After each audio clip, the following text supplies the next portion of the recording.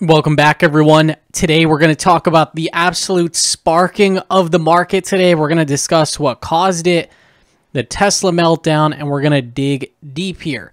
The S&P 500, you can see this as glass half full or glass half empty. We had a big down day, right? Finished about 1.5% down. We undercut the low of the day from 2 sessions ago. And we also slipped below that monthly value area. Now, if we had closed down there, that would obviously be the worst thing possible. We have this VPOC down here at about 3,700.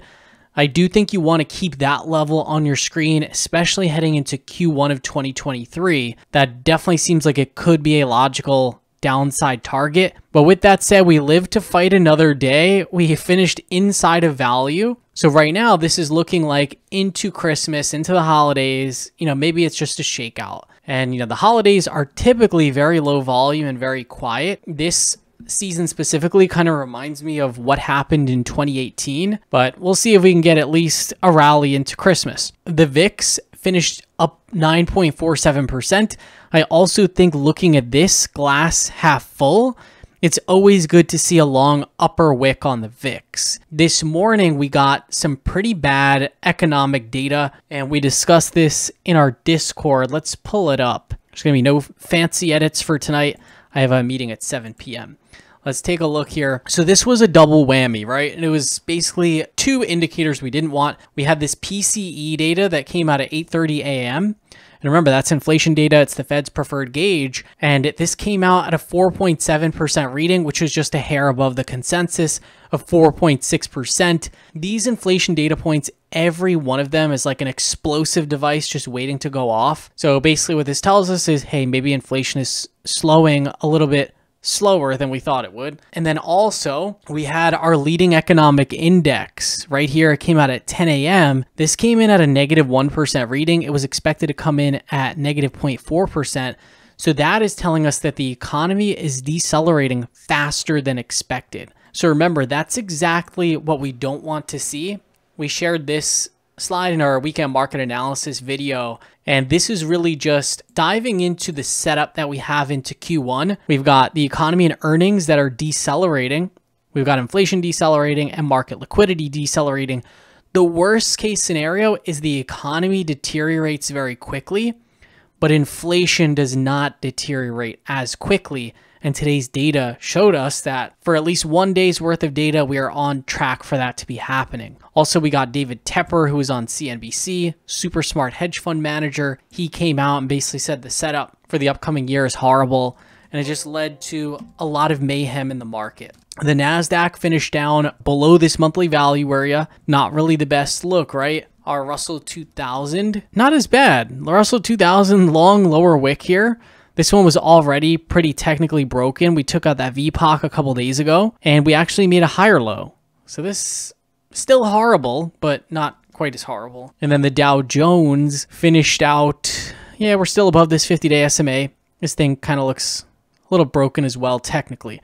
So here's what we did in terms of trades this morning. Now, when I saw that economic data, I just knew that today was not going to be such a good day for the market. And we indicated that in our Pristine Capital Discord. So what I did, my trend model flipped intraday. I closed out the remaining half of my Juniper common shares.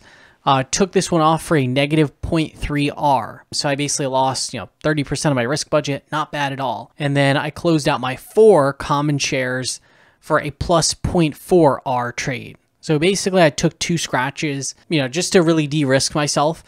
And I'm glad that I did that because the market cascaded throughout the day. But then as we started to get that long upper wick on the VIX and some bids started coming back into the market, I added Crocs and I added Pinduoduo. So let's check out Crocs. This is the best chart that I've seen out there. Yeah, we're still trading above this monthly value area. I just think it looks pretty fantastic. If the market has a bounce, I think this stock is really likely to break out. And then Pinduoduo, this is a stock that we got long on one of these candles right here. We rode this one through the explosion higher and we pieced out of it. And now here we are re-entering. We pulled back to the 20-day simple moving average and we're pretty much holding the line there. Keep in mind, we're still quite a ways away from the 50-day SMA.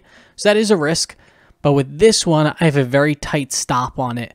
And this China group has been so strong on a relative basis that I want to make sure I continue to go to the strongest groups and put my chips there. Now, we have to mention Tesla. Tesla finished down 8.88%. Now, if you watched my video, you know that I put on some Tesla call options. I believe it was on this candle right here. You know, I put on the March call options, but that has not been the best trade. It's my only options trade.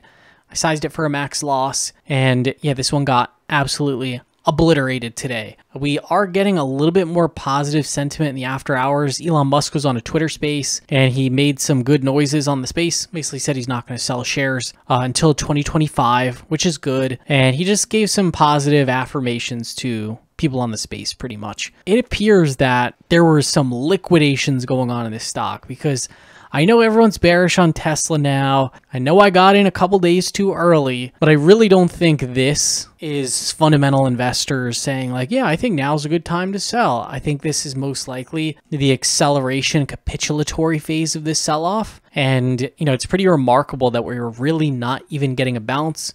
Tomorrow potentially is the first day to get that bounce. So heading into tomorrow, we've only got a couple more days till Christmas, right? Or really tomorrow, and that's it. And then we have one more week of trading and the year is over.